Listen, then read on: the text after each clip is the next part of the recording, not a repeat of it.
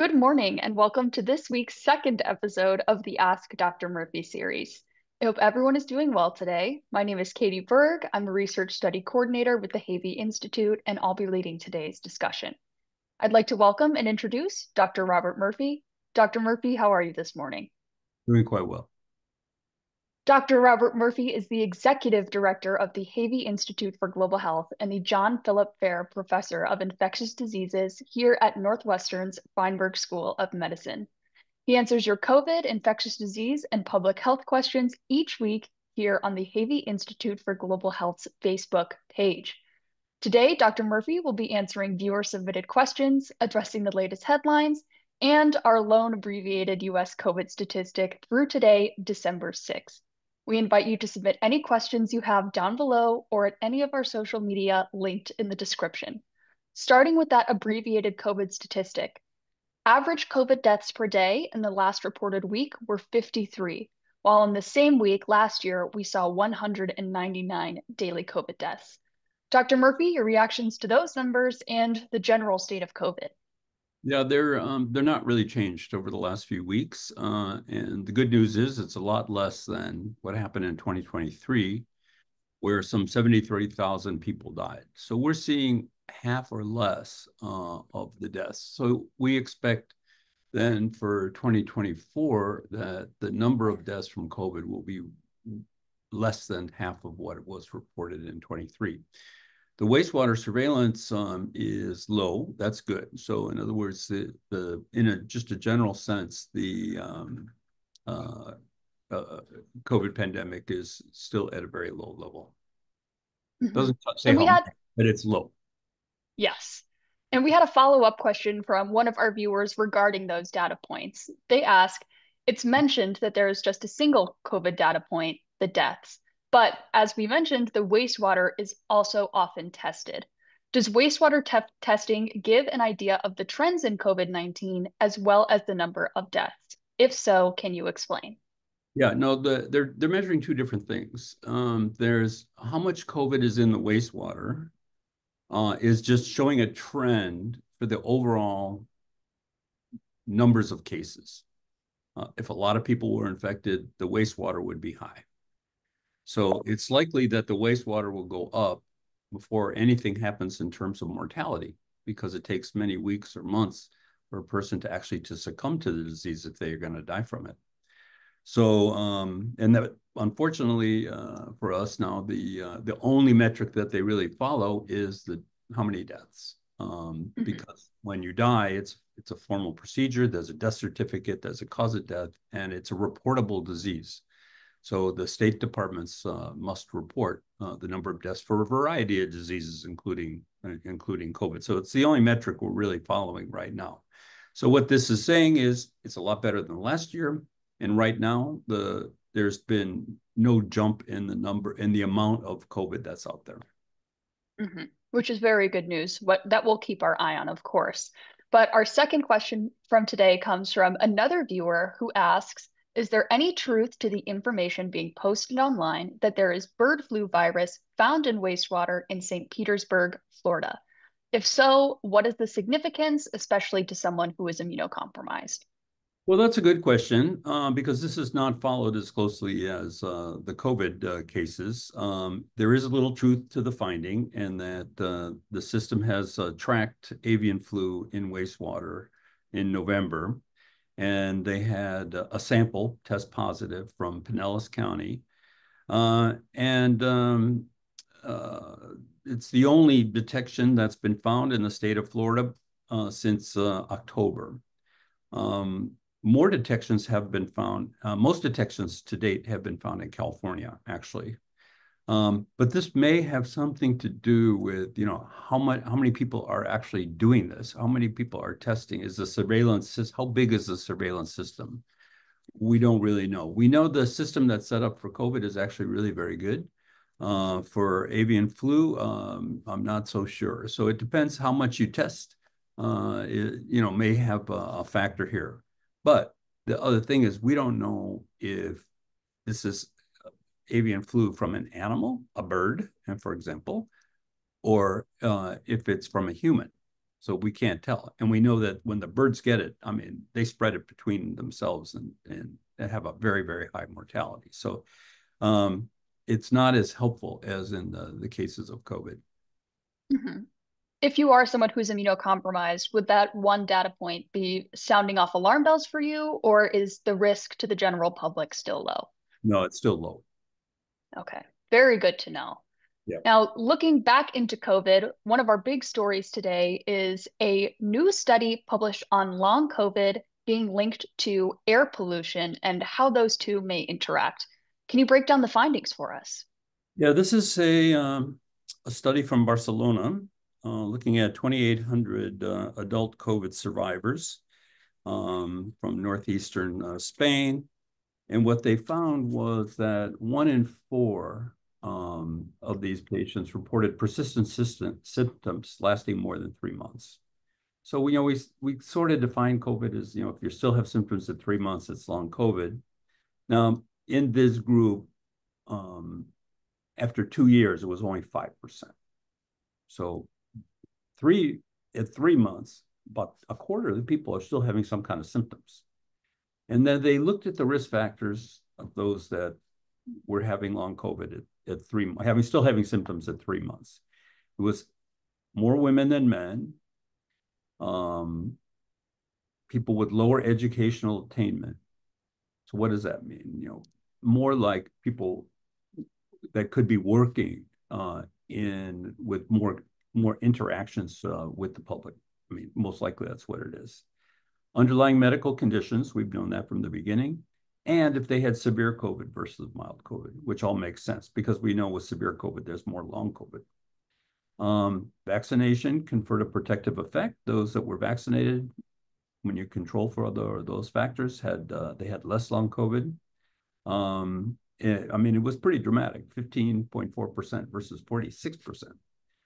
So the bottom line is, and then the exposure, the estimated exposure to air pollution was also associated with long COVID, but it most likely is making the infection more severe, which raises the amount of lingering symptoms over time. So Mhm.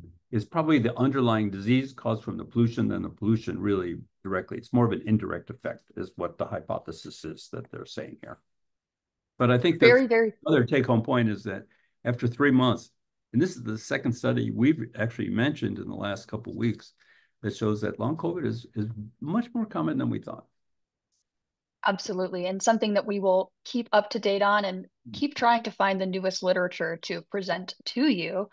But one of our other long running studies is that of the avian flu here in the US and worldwide. There's been more talks about the consumption of raw milk products and some of the recalls that have been going on there. Can you fill us in on all that's happened? Yeah. So raw milk, this is a big issue right now because the proposed head of the Department of Health and Human Services is a big proponent of raw milk, thinks it's much better for you. There's very little data that shows that pasteurization takes away many benefits from milk. And this is now the second case where avian flu was found in raw milk. Now that nobody should be surprised at that because the cattle have it. Many herds have it.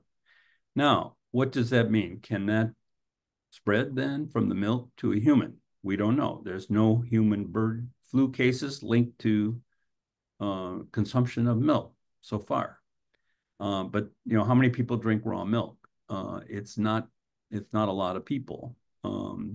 We know that with pasteurized milk, even in herds that are infected with avian flu, that the milk is sterilized. So you can eliminate the virus with just the routine pasteurization. But I think people have to remember that that doesn't mean there's no risk that they haven't found a human getting avian flu from this. The virus is changing all the time, and who knows how contagious it's going to be, and we don't really know. So, but keep in mind, raw milk has been associated with a variety of disease-causing pathogens. Listeria, Campylobacter, Salmonella, E.coli, and now avian flu. Um, you have to be very careful, especially pregnant women. Exposed to listeria can cause miscarriage and stillbirth, and I mean all sorts of bad things. So it raw milk is a very risky thing to get involved in. And is the public health benefit from drinking pasteurized milk worth the risk of getting these diseases? That's a personal decision. You can make it, but some of these other diseases that I just mentioned can cause a lot of problems, including death. Absolutely. Yeah, that brings to mind the listeria outbreak tied to deli meats. I believe it was boar's head specifically that we Right, saw a few worth months it. ago. Yeah, it's the same bacteria, but it can also be in milk. Hmm. And sticking on the topic of food and pathogens, the CDC and officials have cleared the risk linked to an E. coli outbreak with McDonald's onions. Can you break down the entire thing? What happened from Uh, start to finish?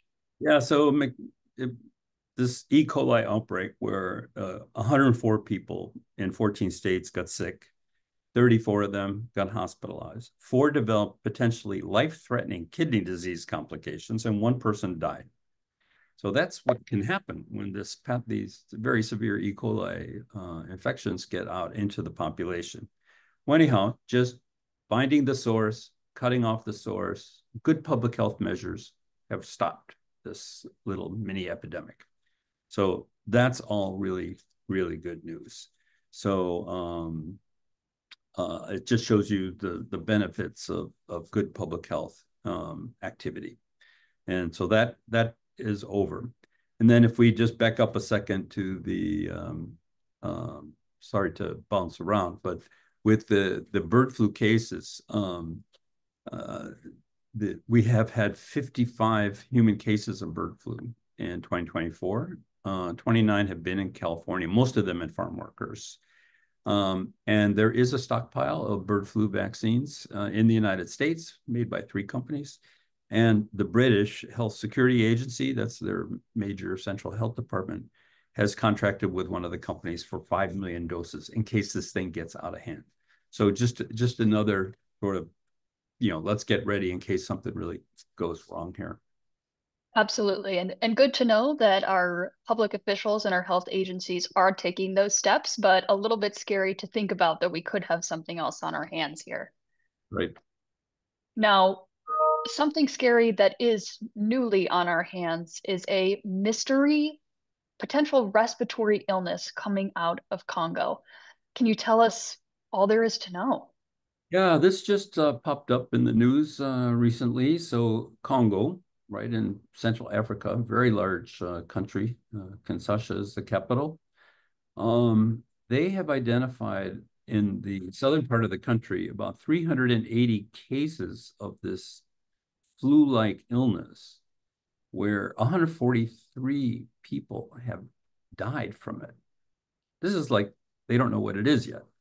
That's 37% mortality rate. It's affected mostly in children. Adults can get it as well. Um, and people are dying in the hospitals and also in the community before they can even get to the hospitals. So it's being investigated by WHO and the African CDC as we speak. Hopefully we'll have some answers very soon, because this is how these pandemics start. They have to start someplace. And we don't even know what this thing is. What kills 37% of people? A flu-like illness. So it's just another reason why we have to keep our fingerprint over a footprint actually all over the world, and help these countries do the surveillance that's necessary to figure out what these new up and coming pathogens really are and how we can prevent their spread. Absolutely. And there has been some criticism on public health of seemingly spending money here and there and all over the place. But it's exactly for this reason. You need to be able to survey and be on the ground when these things pop up. The kind of money we're talking about compared to the entire budget, even just the entire health budget, is pennies, just a very small part. Hmm. Absolutely. This is a story we will keep on the top of our list to look after. But on that note, we Keep have run out hearing of our more time. about this, I'm sure. First, we have to Oh, figure yeah, out what it is. Mhm. absolutely. There's Is going this to be a something lot, a new? lot Is of this looks. something that's reemerged? Is this something that's old that who knows? We don't know. Yeah. Hopefully, we will find out very soon. But on that note, thank you very much, Dr. Murphy, for answering our viewers' questions, taking us through the headlines and all the newest data. It's much appreciated. Well, thank you, Katie. And thank you all for joining us for another episode of the Ask Dr. Murphy series. We hope to see you back next week. And of course, if you have any questions or suggested topics, please leave them down below in the comments or any of our social media linked in the description. Talk to you next week.